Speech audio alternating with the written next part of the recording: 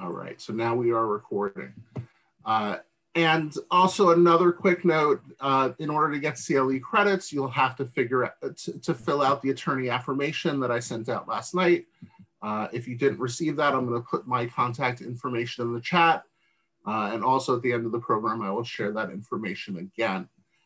So without further ado, I'm going to turn it over to our Executive Director, Abja Midha, to introduce the program. Thanks, Pete, and welcome everyone. My name is Abja. I'm the Executive Director of Volunteers of Legal Service and excited to see so many folks on the Zoom today for an incredibly important and timely topic, cultural competence and humility in pro bono practice. Really quickly, for those who are not as familiar with Volunteers of Legal Service, we have been around for over 35 years, and we partner with community organizations, law firms, and corporations to help meet the civil legal services needs of New Yorkers.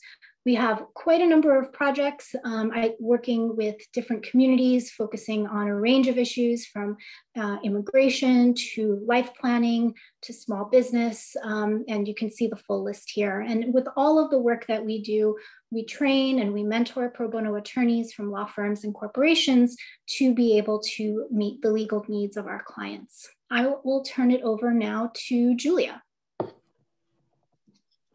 My name is Julia Curry, and I am a staff attorney with Micro Enterprise. I'm going to let my colleagues introduce themselves as well. Hi, I'm Imran Hossein. I'm a staff attorney for the Micro Enterprise Project. I'm Emma Morgenstern. I'm the Immigrant Justice Corps Fellow and a staff attorney with the Immigration Project. So today we're going to be talking about pro bono skill building, and specifically we want to start out by introducing you to the twin concepts of cultural competence and humility. Then we want to help you understand that cultural competence and cultural humility are part of your professional obligation, so it's important to understand that, and then reflect on what you bring to the table. Next, we're going to discuss the best practices for client-centered work and end with giving you some resources if you want to go over this in your own free time. Turn it over to Julia. Thanks, Imran. So cultural competence is the ability to adapt, work, and manage new and unfamiliar cultural settings. So the United States is home to over 350 languages and has a high percentage, over 13% of population, born outside the United States.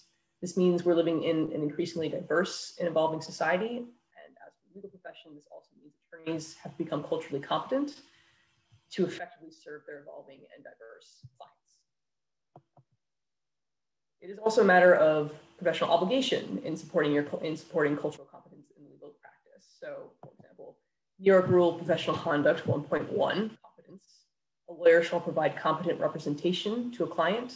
Competent representation requires the legal knowledge, skill, thoroughness, and preparation reasonably necessary for representation.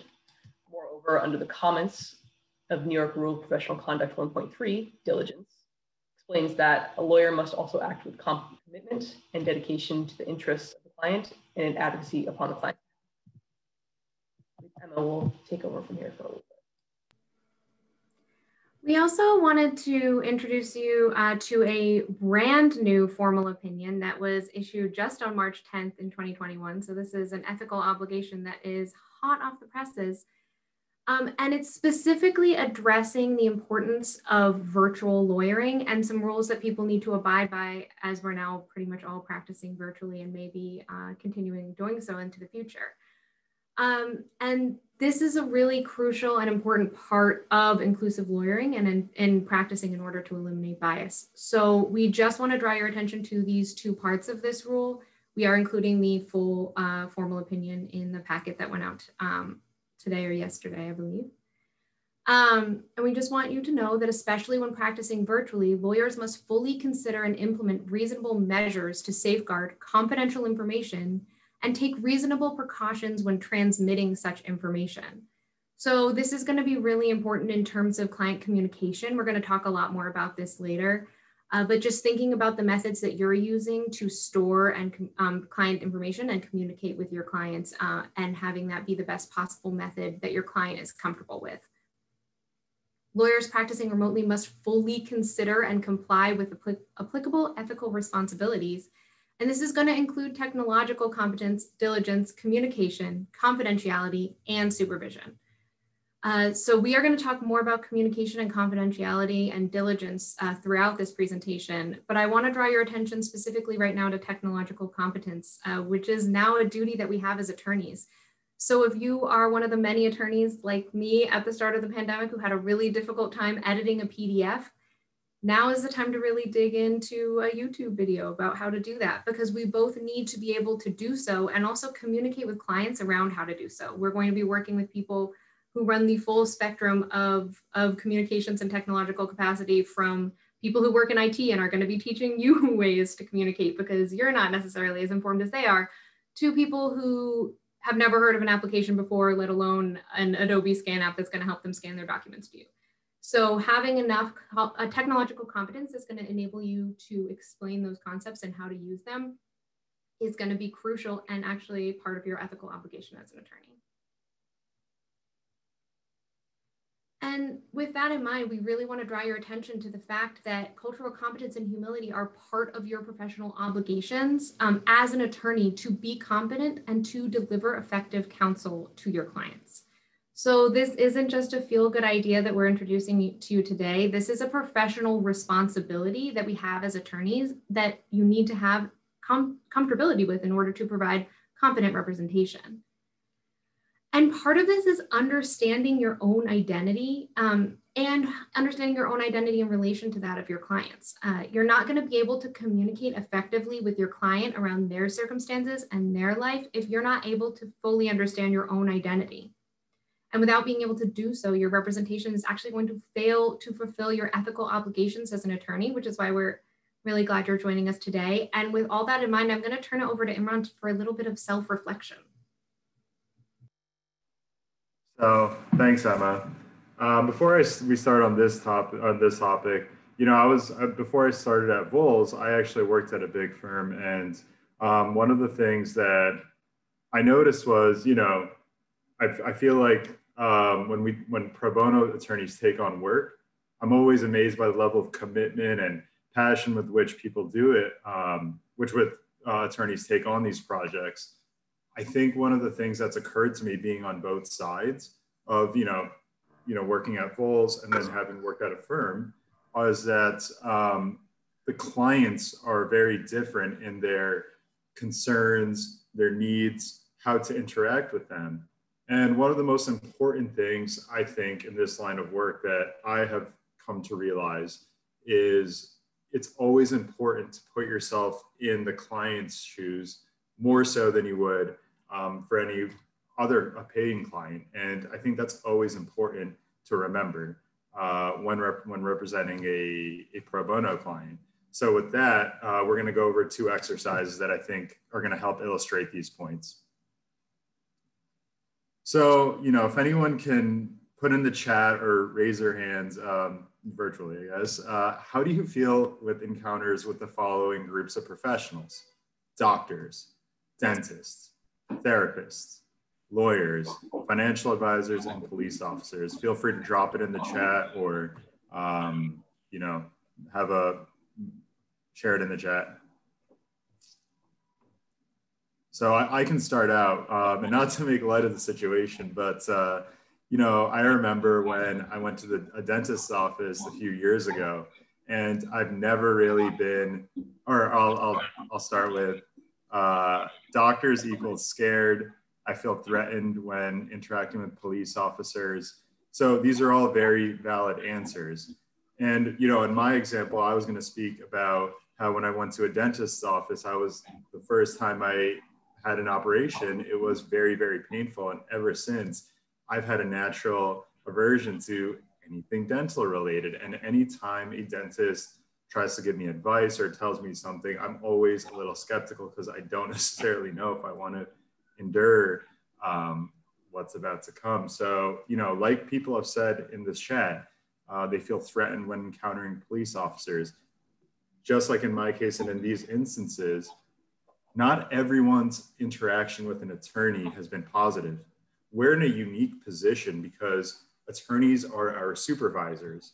They're our friends. We've been to law school with them. So we might have a natural empathy towards attorneys, or a natural ability to, or a natural inclination to empathize with an attorney, but that's not going to be your client's interaction. That may not have been your client's interaction with an attorney. So when you're thinking about how a client might view you, or how, when you begin your interactions with a client, you really want to put yourself into their position and think, what has been their past dealings with an attorney? Is there any chance they might have some skepticism of what I'm saying, and then work to overcome those things so you can represent them to the fullest degree. So the next exercise I want to get into is, have you ever gotten lost on the way to an appointment and been late as a result? What if you don't understand what someone's saying? Have you ever felt like you're being mistreated or harmed? What if you can't afford something, a service? Are you ever afraid to ask a dumb question when you're speaking with a professional? And have you ever gotten to the point where you feel like a problem and not a person? Again, feel free to drop in the chat, or you know, raise the mic. And I can sort of example of this as well. So recently I had to help my spouse roll over 401k to a rollover IRA, and had to deal with a financial advisor. And I had gotten my own IRA in the past and didn't really remember that much of what was said at the time. So I was, you know, afraid that I might be judged by the financial advisor if I asked questions that I'd asked in the past, or afraid that I might ask stupid questions in general. And fortunately, I was in a position of having a very helpful financial advisor who's very open. And it's just important to keep in mind that there might be instances where clients don't feel so comfortable in your presence. And that's sort of the process of building trust, but being open to their experience and what might be going on with them, and whether or not this is a new experience or not, is very important in this process. Yeah, and to kind of second Julia's point, that's an excellent, you know, example where someone might be afraid to ask a question. And again, it's always very important to put ourselves in the client's shoes, and to understand why, you know, you need to get a certain amount of information out of the client so you can successfully represent them. But if they feel like, I don't want to ask a question that I need to ask so I can give the best information possible out of fear of sounding dumb or wasting time, then it's on us to understand that that might be something that the client is feeling. And moreover, I get calls all the time, scheduled calls, where the client will tell me, I'm sorry for taking up your time. I don't mean to take up too much of your time, or, you know, I hope I'm not a burden. And it's different because, you know, they're not paying for services. So at times they can feel that you're doing a service for them and you're not getting anything out of it. And for us, it's about helping. It's about doing the right thing. And we feel a natural gratification because of that. So I think, you know, we have to make them feel like we're here for them and we want to be there for them. And it's an honor and a privilege to work with them. So now that we've sort of done those exercises, I want us to actually get into the weeds of this and think a bit about it. And, you know, so first, when we think about self-reflection, think about why you're doing this work. What brought you here today? What are your prior contacts with systems like this? Maybe you haven't done a lot of pro bono work, and in light of recent events, you're inspired to get involved with it. Maybe you've done a ton of pro bono work and you have a full range of experience. But everyone's different. It's always important to think about why you're doing what you're doing, and then to check your assumptions about who your client is and what they need. This is one of the biggest things, because, and you know, for one of my clients, there was one time where the client, I read the file and I thought I needed to explain the high level all the way down to the nuances of the law. And when I first started speaking to her about commercial real estate, she actually understood the law very, very well. Rather, she was looking for someone to bounce ideas off of, to serve as a thought partner who could maybe help her think of things in a different way, as opposed to someone who's going to explain the nitty-gritty laws to her, the nitty-gritty legal details to her. So that's something where, you know, my assumption was wrong about the client's case. In the same vein, it's important to stay flexible, because in that instance, I didn't have much legal explaining to do. It was more so discussing how she wanted to do things, run her business, etc. But at times you have to stay flexible, because at times you do have to explain the high level all the way down to the nitty gritty laws and how the laws intersect with their situation and influence, you know, their decision making. So it's incredibly important to stay flexible in that sense, and not allow your preconceived notions about who the client is, where they're from, distract you from the facts or distract you from representing them to the best of your ability. And the last thing I want to say, and then this is very important, the clients are the drivers of their story. They're the ones who know all the answers to their story, have all the information you'll need for representation. So if you don't know something, you really got to ask. And when you ask, you know, I think there's a tendency, am I asking too far? Am I asking too much? But if it's in the course of representation, put yourself in the client's shoes and ask using empathy and care and respect. That's the way I think to go about getting information, and always keeping that in mind when you think things might get uncomfortable.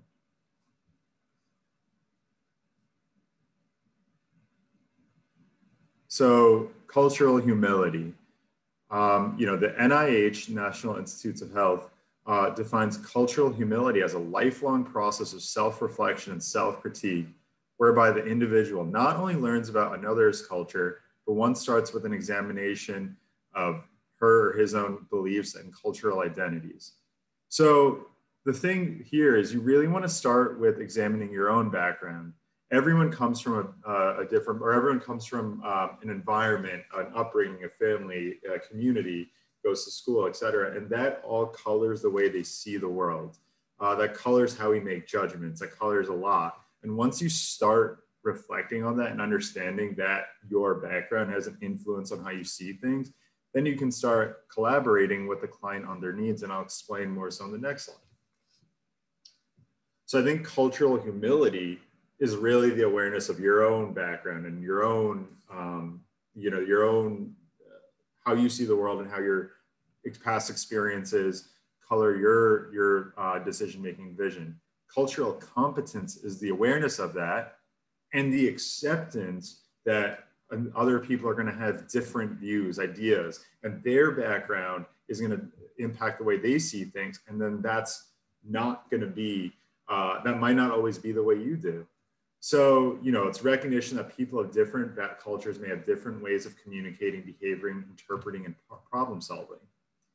And the recognition that cultural beliefs and behaviors may impact a client's legal beliefs and interactions with legal professionals. So I had a client recently who the only time she had dealt with a real estate attorney was the landlord. The client is a tenant and she was dealing with the landlord. The landlord's attorney was not, it was a very adversarial relationship. And you could tell when I'd first spoken to her, I sensed that there was some skepticism on her part on the role of an attorney. What are you trying to get out of this? What is, you know, at one point she asked me, why are you doing this if it's all, you know, if it's not paid for, et cetera. So, you know, there was a natural sense of skepticism. And I really had to work with her to make her understand that I'm on her side. I'm listening to her. She's in the driver's seat of this representation. And what I want for her is the best outcome that she wants for herself. So once she had understood that, she was able to open up, and we still have a really good relationship.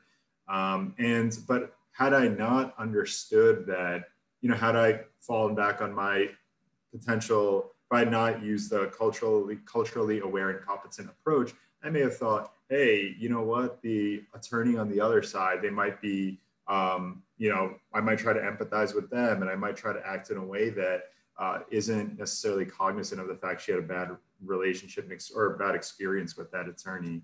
So I think it kind of speaks to the last point, where cultural competence also includes an ability and willingness to adapt the way one works to empathize with the client's cultural background in order to provide the highest quality legal assistance. So implicit bias. I want to speak about implicit bias before I turn it over to Emma. Implicit bias is the unintentional or unaware act of grouping persons or things into categories that can lead to discriminatory behaviors.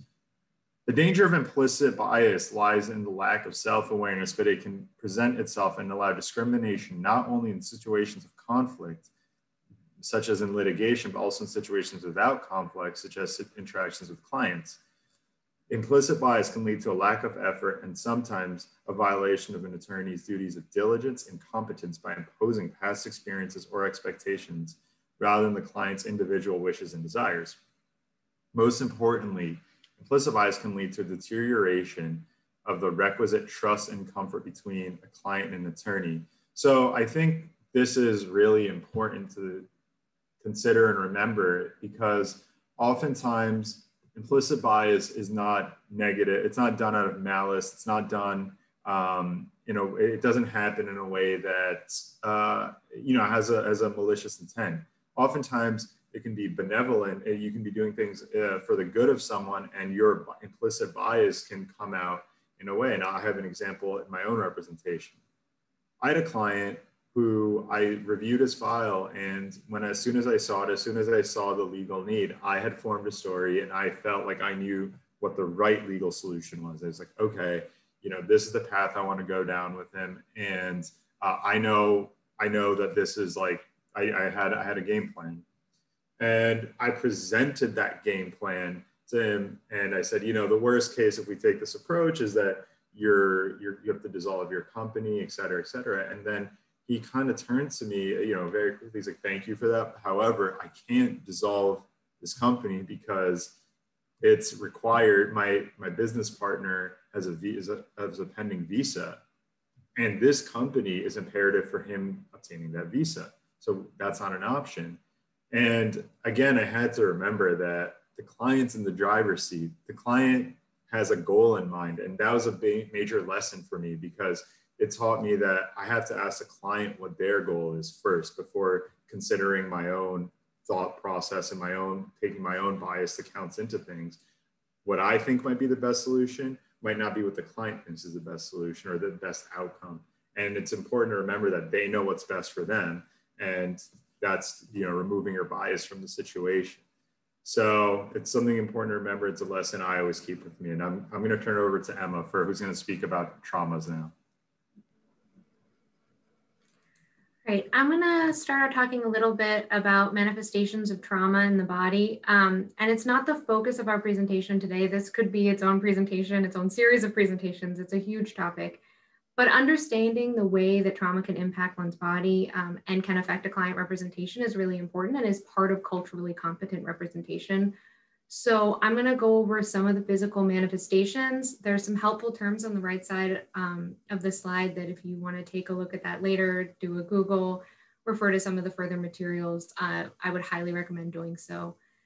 But here's just a brief introduction to some different ways that you might see trauma manifesting in a client's behavior or in your own behavior. So some ways that you might see impacts of trauma coming through are through a person's body language. It might manifest in a stillness or a lack of affect. Someone could be talking to you about something that is beyond your imagination, is extremely terrible to even think about. And they could be doing so with a really flat demeanor. And this could be a symbol of dissociation. It could also be a symbol that this is a story that they've been required to tell, that this conversation they're having with you is not necessarily the first time they've had to go over this really terrible thing that happened to them. And that might just be the way that they're currently coping with it. So don't take anything away from a lack of emotion when someone is telling you something that's really difficult to talk about. A lack of apparent emotion, because that doesn't necessarily mean that it didn't happen to them. It doesn't necessarily mean that they're not feeling the impact of it in that moment. You might also see it through physical agitation. Someone might start crying and not be able to stop, or have a hard time sitting still and fidgeting back when we were doing client interviews in person, we would have a little bowl that we would put on the table with a fidget spinner in it and a stress ball, which was helpful in those instances for people who need something to do with their hands while they're talking about difficult subjects. Obviously, we can't do that now, so it's something to keep an eye out for and might be a symbol to take a break. People also might have difficulty maintaining eye contact throughout the course of a conversation if you're on a video call, or if we're doing these in person again, you're in person. And this could be a symbol of avoidance. These are also all things that it's important to try to clock and see if it's happening to you. A lot of lawyers have experienced traumatic events in the past. A lot of lawyers experience secondary and vicarious trauma just through the course of representation. And if you are someone who might be exhibiting some of these symptoms, it is important to talk to a professional about it. And it's also important to recognize what's going on so that you can also take a breath, take a step back, and do what you need to do to work around it or to come back to it at a later time.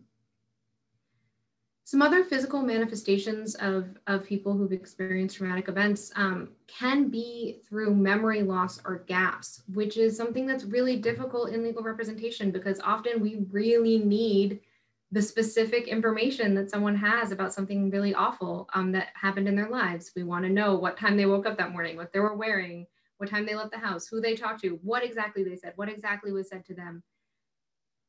Sometimes this is information that might be really, really hard, if not impossible to get. So if someone is having a hard time remembering, try not to get frustrated. Try not to say, why don't you remember this? Like, wasn't it traumatic? Didn't it stick in your brain? Think about how this is actually a physical manifestation of trauma. Think about a way that you might be able to communicate that to an adjudicator if it is something that you do need to produce for the course of legal representation. But also take a step and think about whether or not this is information that you actually need. A lot of times as lawyers, we're trained to get all of the information that we possibly can out of someone because what you don't know might actually hurt this client further down the line, and you don't want to be surprised in the course of litigation, which is very understandable. But there are times where someone is going to disclose something to you that occurred to them in their life that might not be relevant to the representation. An example from immigration is if you're renewing someone's work authorization document and they disclose something that is unrelated, that they have a prior U visa application, which is based on a crime that they experienced in their youth, you probably don't need to dig into what happened in that incident. And it's not necessary for them to go through that with you, and it's not necessary for you to try to dig those details out. So thinking about whether or not it's actually relevant to the representation at hand. Some other symbols that someone might be experiencing avoidance, or you might be experiencing avoidance if you're reluctant to set an appointment, or you're reluctant to show up, or you're not wanting to work on a particular case or dive into a personalized affidavit. Your clients might also be missing or being late to appointments.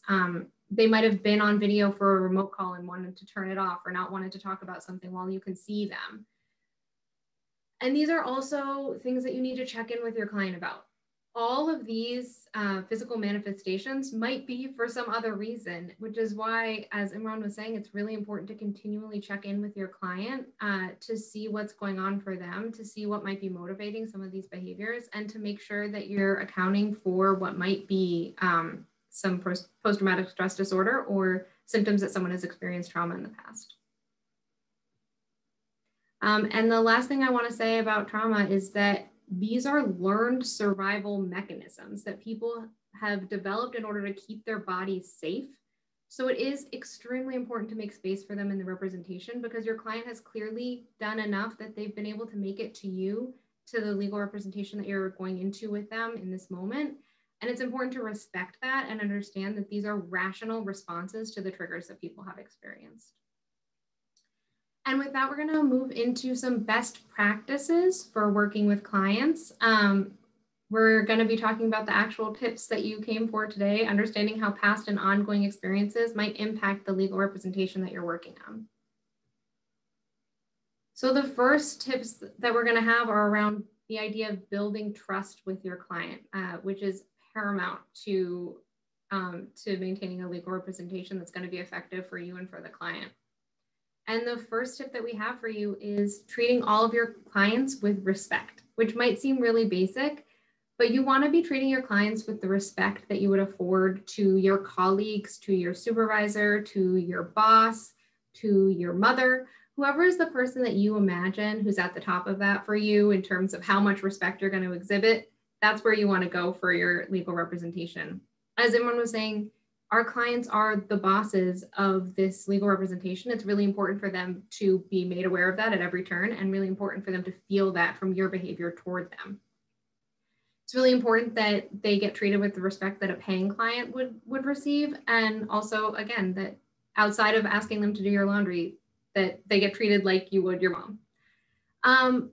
With that in mind, showing empathy is really, really important. Your clients might have had prior negative experiences with the agencies that you're interacting with other attorneys, or with the legal system in general. So you might have a lot to overcome in terms of making someone comfortable and building that trust and showing them why it's important to engage with the process that you're currently working on with them. I hate to be the person to break it to you if I am, but not everyone has exclusively good experiences with attorneys.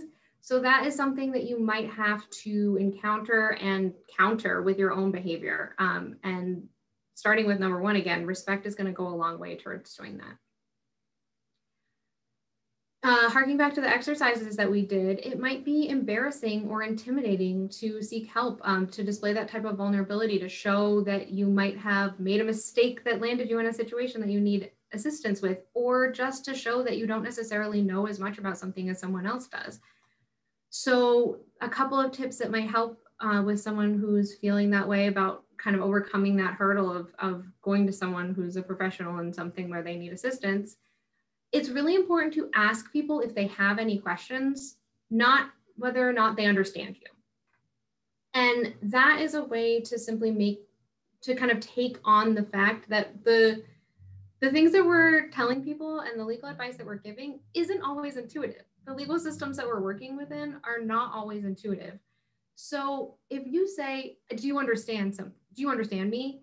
That is something that I know if I'm on the other side of that question, I always want to say yes. When I've had a doctor say, okay, do you understand?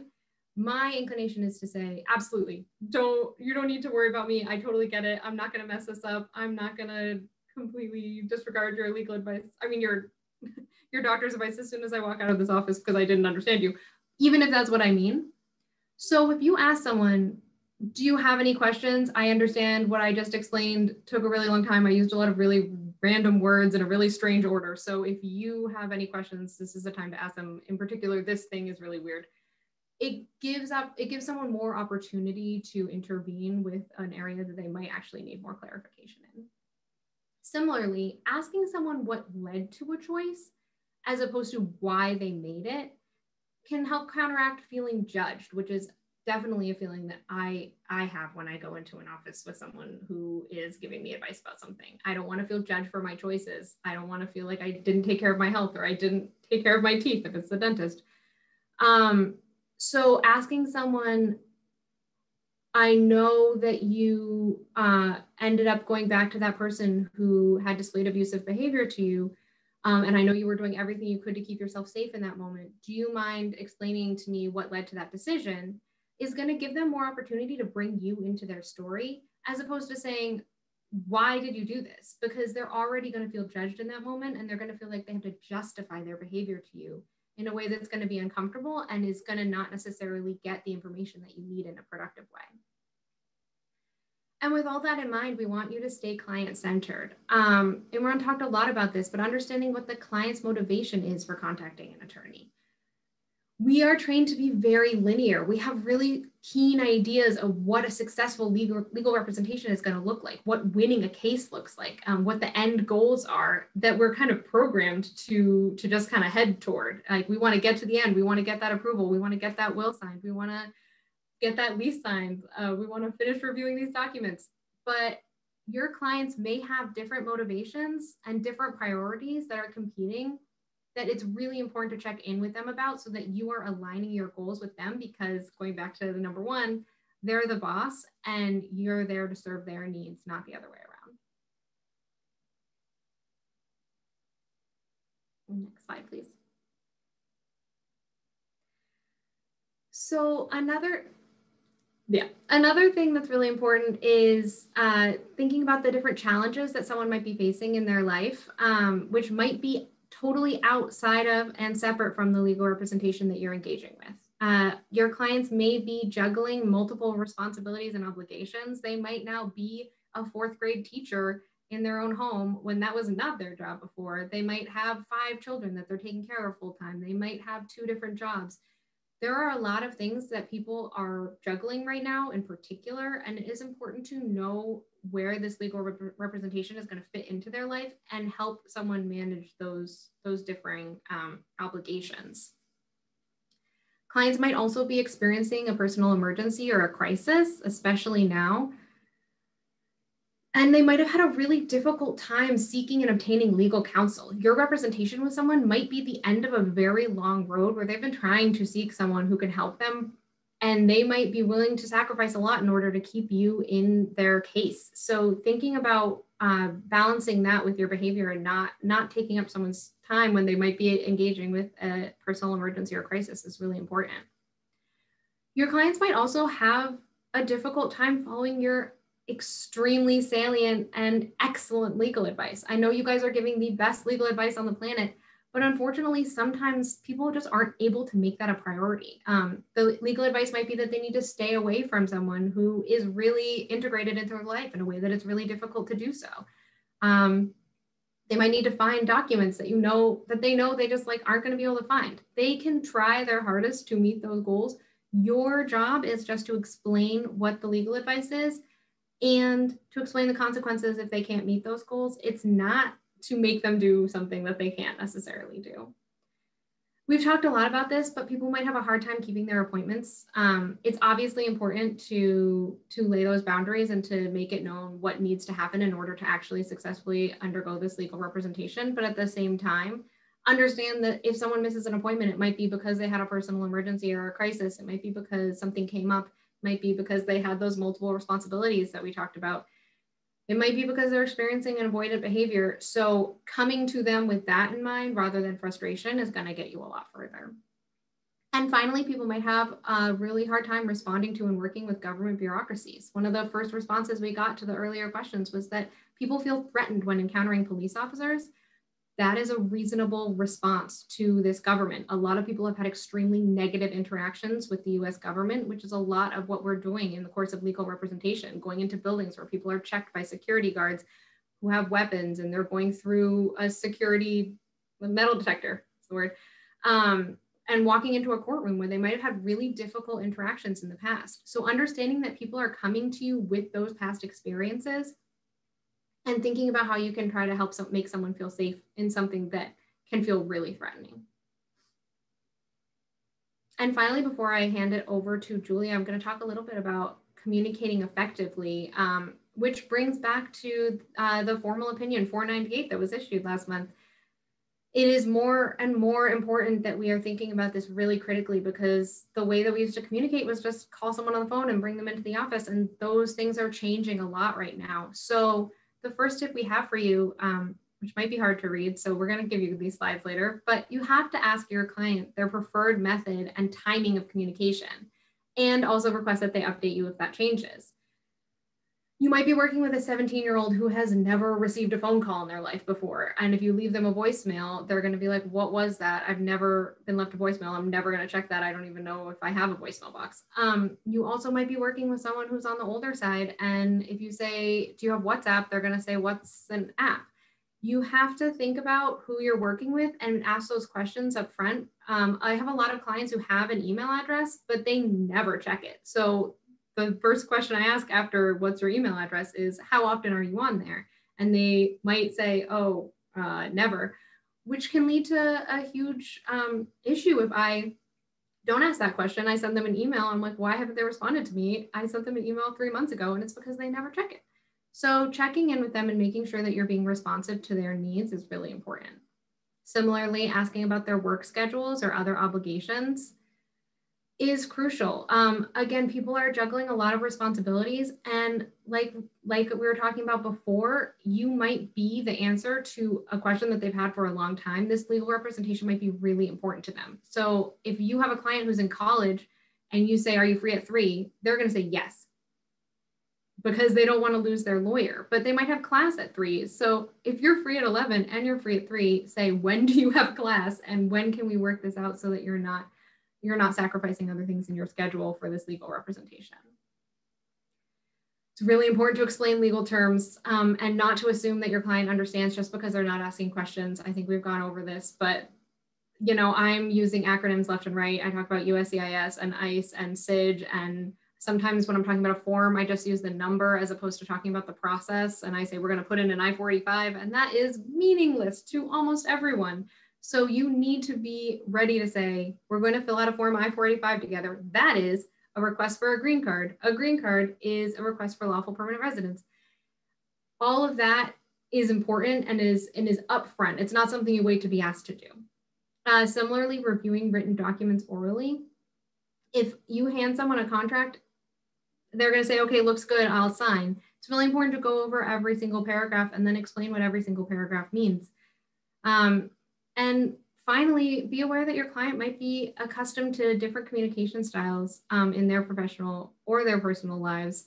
They might be coming to you with a lot of formality. They might be coming to you with none at all. Try to meet them where they are and continue to treat them with respect. And with that, I'm going to hand it over to Julia for more tips. Very much. Okay, so I'm going to go a little bit into client interviewing tips, starting with your initial meeting with the client. So before you jump into the nitty-gritty of a representation in your first meeting, you'll want to do some ice breaking. So making sure that you ask them how their day has been and what's going on with them, the weather, very idle chit chat, just to sort of make people comfortable. If you're in person, maybe offering water, again, that might be far off in the distance given our current circumstances, but just trying to make them as comfortable as possible. And as part of that, also, as you're leading into the meeting and the actual discussion, giving them a roadmap for what the meeting is going to look like, what you're going to discuss, what your goals will be, expectations, that sort of thing. And going into that, making sure that you're explaining your role carefully and managing expectations is really critical in this first meeting. So, the role can be as simple as the scope of the representation. So for example, for myself, I do a lot of work with commercial leases, and a lot of our work is constrained by city funding. That means that I can only do transactional work. I can't do litigation. So being very upfront about that fact and saying, I can represent you up until this point. If this dispute resolves in someone filing an action, I can no longer be your attorney. So that's sort of more a logistical issue as to the actual scope of the representation. That's also a matter of setting expectations of your role as the attorney and their role as the client. So as we've talked about previously, the client is setting the sort of course. They are steering the ship, but you have to explain to them that you're an advisor, you're maybe an expert, a counselor, a strategist, that sort of arm of the operation. You are setting out the options and explaining the consequences of those options in order to empower them to make informed decisions, because ultimately they are the decision makers. You'll need to assess in that first meeting the need for an interpreter. It may be that there hasn't been an opportunity to engage an interpreter, or the client has indicated that they don't want an interpreter, but maybe that's because they haven't interacted in these kinds of systems before. And it might actually be necessary to engage an interpreter in order to explain certain legal concepts that aren't necessarily even that easy to explain in English. So it's important to assess that need on the first meeting. And it's also important to not make assumptions or judgments. We've spoken about this previously in this presentation, but everyone's experience, every client's experience is going to be unique. Different clients will have different priorities. It's important to first get their story and ask them their thoughts, feelings, and goals for this representation. It's important to avoid autopilot. Each person's experience you're going to need to adjust your questions and conclusions based on their experiences and their priorities. You should be asking open-ended questions. So if you're trying to get the overall story or narrative as you're going into this initial meeting, You'll ask questions like, what do you mean by this? Then what happened? Letting them tell the story so you can get a narrative from A to B. And if you need more details, maybe make a note of it. And as you're going through and you feel like you have an overall picture, then going back to those questions and demonstrating that you've been listening actively by mirroring essentially what they've told you, for example. If there's an instance of, so for example, in my cases, if a client has told me in the course of that initial meeting that they've received harassing text messages from their landlord because they have rent arrears, I might go back to the client and say, you just told me that you recently received text messages from your landlord that were harassing. What was the actual content of those messages? Were there threats? Were there things like that? What exactly was said? It's also important to engage in grounding. So I've spoke about this a little bit in terms of leading into a conversation and leading out of a conversation. So you'll want to give an initial roadmap of where the conversation is going. And then as you are ending the conversation, it's important to give sort of an overview of what's been discussed, going over the goals and expectations and discussing next steps and leaving room for the client to ask questions. So another issue we've previously discussed is don't express entitlement to information. Always explain why you need to know something rather than demanding answers. It can be very alienating to just demand an answer to a question, as opposed to explaining why you need that particular answer based on the circumstances. And it's important to make sure that you're assessing their level of comfort when you're asking those questions, because as we've noted, this is as a trauma response, but also just sort of a level of uncomfortability. If someone is uncomfortable answering a question, you need to maybe explain it a little bit better, and then they might feel a little bit more comfortable, so that they can understand that you have empathy for them. You need to leave space for quiet. So you can be possibly asking very intense questions, very personal questions, very complex questions. And quiet gives them space and gives yourself space to process both the answer and also deal with any emotions that might be coming up, or to maybe ask questions that they otherwise wouldn't have time to consider. You don't want to, as you're exiting a meeting or even in the middle of a conversation, you don't want to leave someone in an agitated state. You should leave time to decompress. So if you've been asking very difficult personal questions, there should be an ability to transition out of the conversation to decompress. So asking what they have planned for the rest of the day or what they're going to do over the weekend in order to sort of get out of that agitated state and into a more comfortable, regular space. We've spoken about this a little bit previously in terms of the ABA decision. It's really important to navigate technology access. So you have to consider whether you need language access, what the client's literacy, both technological and reading levels are, whether they have access to laptops, phones with cameras, speakers, scanners, reliable internet. It's going to be different for everyone. And there's also a possibility that maybe a household shares technology among family members and whether or not that affects confidentiality, that sort of thing. So taking into consideration what the actual access is and what the need will be for the individual client by being upfront about that in the beginning. You should acknowledge time restrictions, both your own time restrictions as well as the time restrictions of the client. So if you only have an hour that day, be upfront about that at the beginning of the meeting. Say, I have until 2 p.m. I want to make sure that we are very thorough. If we don't quite finish, let's find time next week or another day to finish our conversation. And similarly, if they have to leave, acknowledging that they have time restrictions, if they have to keep a childcare pickup, or they have another meeting with a business partner because they, I deal a lot with commercial leases, or they have to meet with the super, that kind of thing. Making sure that you leave space for flexibility and openness in terms of finishing your conversation, meeting your goals of that particular conversation, but maybe it's on another date.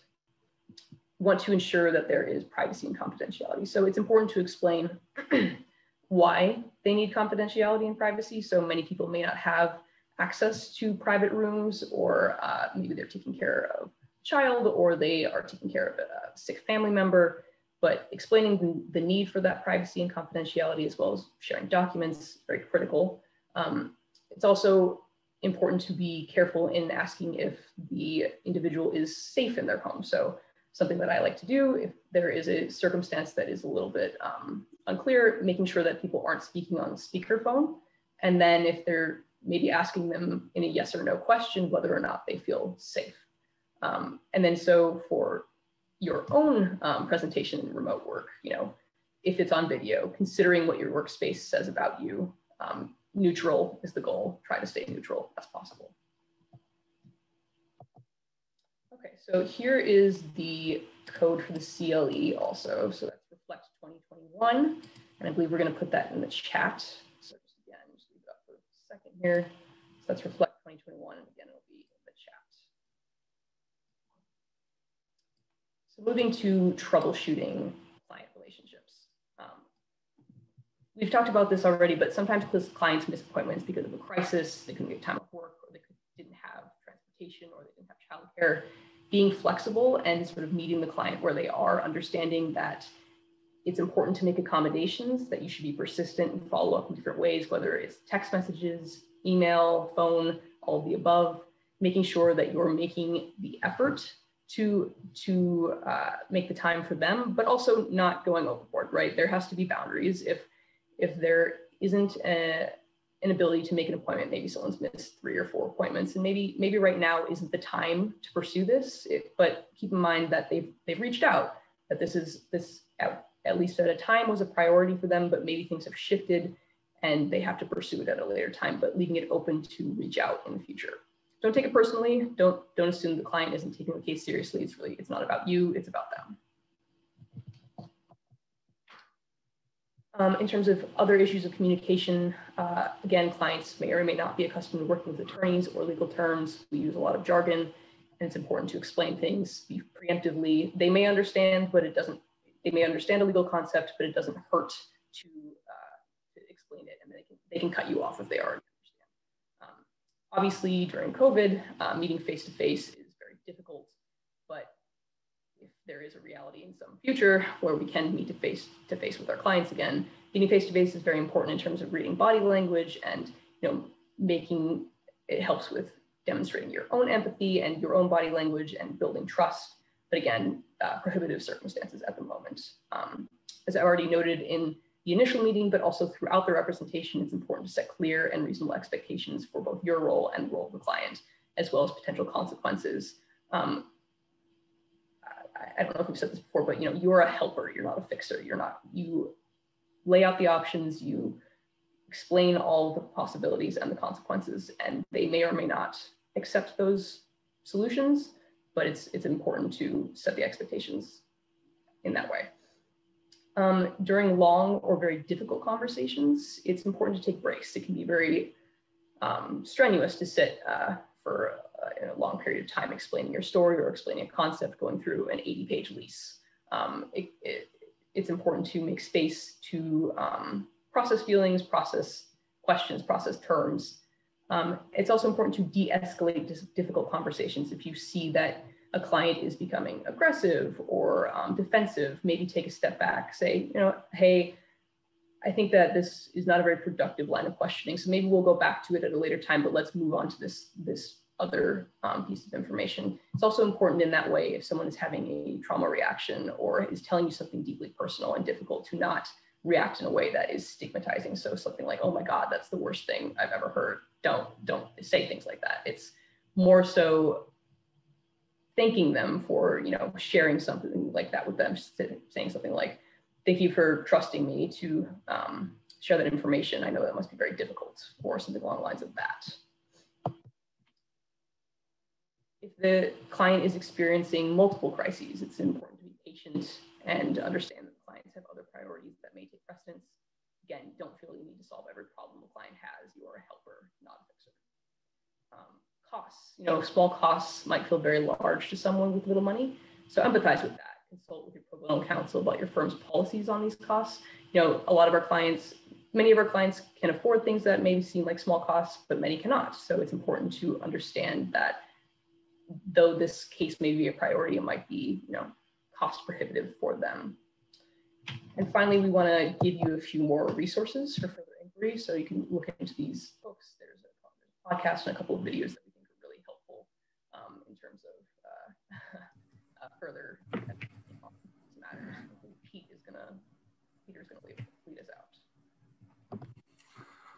Thanks, Julia and Imran and Emma. This was really fantastic. So just a couple of quick housekeeping notes. I put the information in the chat, but if you're interested in getting CLE credits for today, please fill out the attorney affirmation that I sent out last night and email it to me. My email is in the chat, and also the email's in the email that you received last night.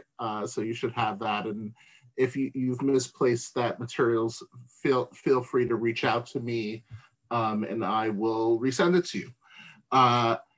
And also, if you could fill out the training evaluation form, that would also be very helpful to get your feedback. So when we're thinking about future trainings, we are responding to people's needs, criticisms, and praise, I hope, as well. And finally, you know, as Abja said at the very top of the hour, you know, our goal is to serve the client community, but to serve the client community with the help of our pro bono partners. And so we have a number of different projects that have pro bono opportunities. And if you are interested in working with VOLS, or if you've already worked with VOLS and you were interested in taking on more matters, feel free to reach out to me. And we could try to set you up with something that will both serve our clients and also, you know, scratch that itch for you to do pro bono, which I think is so important. We're going to stick around for, you know, we have a few more minutes. If people have questions, feel free to put them in the chat, or also if you want to unmute yourself, you could do that as well.